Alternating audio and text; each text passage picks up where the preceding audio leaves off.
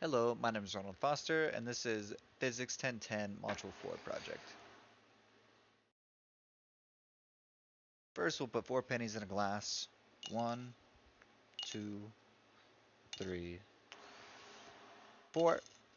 Shake it. Release the pennies. We got 2 heads. So we'll keep repeating this experiment and recording our results until we also get one with 0 heads. Okay, we got incredibly lucky. We actually, on our second try, got one with 0 heads. So here's our final results for that table.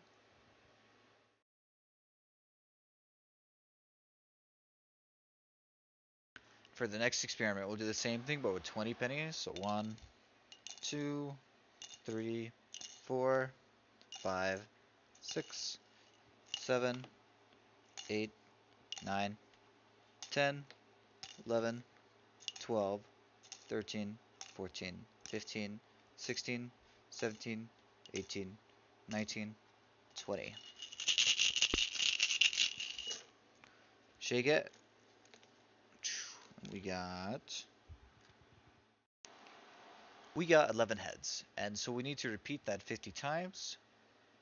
And just to make that a lot easier on us, here is a simulation that will do 50 times all at once. So we have an array of 20 pennies in the table because there's 21 possibilities. Here's their possibilities: 0 heads, 1 head, 2 head, 3 head, 4 heads, 5 heads, 10 heads, and so on, all the way up until 20 heads. So we'll run this experiment 50 times. Here is where we're flipping the coins, then we're seeing if they're heads and placing it in that part of the table. You can see it's kind of crowding in the middle. So that is all 50 attempts. So using that data, let's answer some questions. What is the connection between probability and entropy? For example, what is more likely, a low entropy state or a higher entropy state? High entropy seems to be more likely. Using the given data set, there's a likelihood of seeing a high entropy. Oh, sorry, I misunderstood the question. Low. Just a quick correction here. I got this backwards. For some reason in my head, I was just thinking opposites. As you increase the system, a high entropy state becomes more likely. The smaller the system, the lower the entropy. But the more pennies I add, the more entropy I'm also adding. Pretty lucky. We literally got 2 on our first. It's not getting anywhere near this size. Our next question is, does the likelihood of seeing a high entropy state versus a low entropy state change if you increase the size of the system? More likely. That will give you an A in the class if you repeatedly toss 20 pennies and manage to get 0 heads on a toss by the end of the semester, and an E if you didn't. Would you take the deal? I think it would be fun to actually see if we should. Let's see about how long it takes us to do a shake. So counting 1, 2, 3, 4, 5, 6, 7, 8, 9, 10, 11, 12, 13, 14, 15, 16, 17, 18, 19, 20, 21, 22, 23, 24, 25.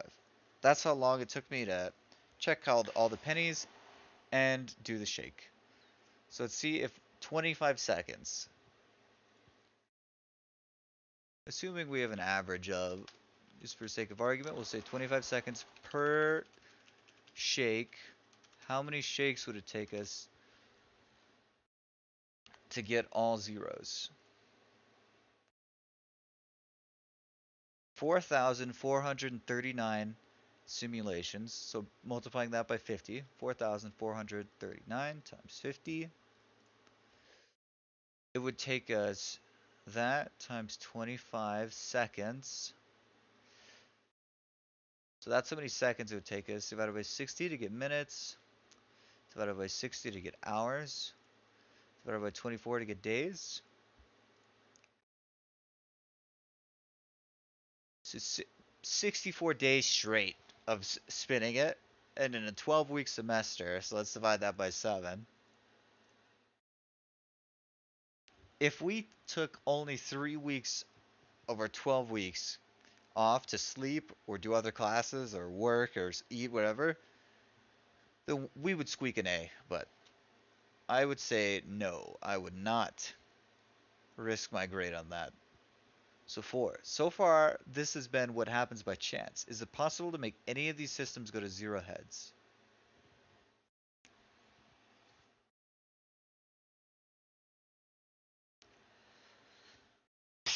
I can't think of any. No, you can't. In these systems going by these rules, you cannot make it go to 0 heads. Because the only things I could think of is swapping out pennies that only have heads, or magnetizing the pennies. But at that point, you're changing the system. So under this system, you cannot make it go to 0 heads. All you could do to make it go to 0 heads is to just keep spinning, just keep rolling until you get 0 heads. 5. Do your results in the 2 experiments describe below support your analysis of the given data? I think they do. 6. Discuss whether or not your results in part 2 support the analysis from part 1. The so I yeah, they fit in pretty well.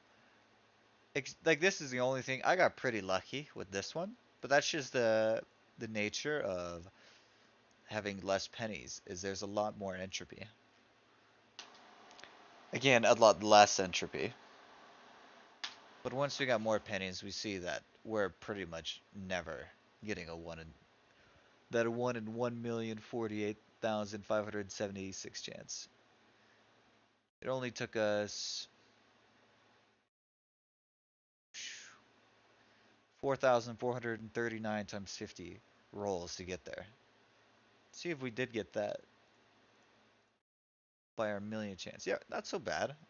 In our 1 point, however, in our million chance, we got it about quarter of the way through. It's not bad. All right. That is my project. Thank you for sticking till the end.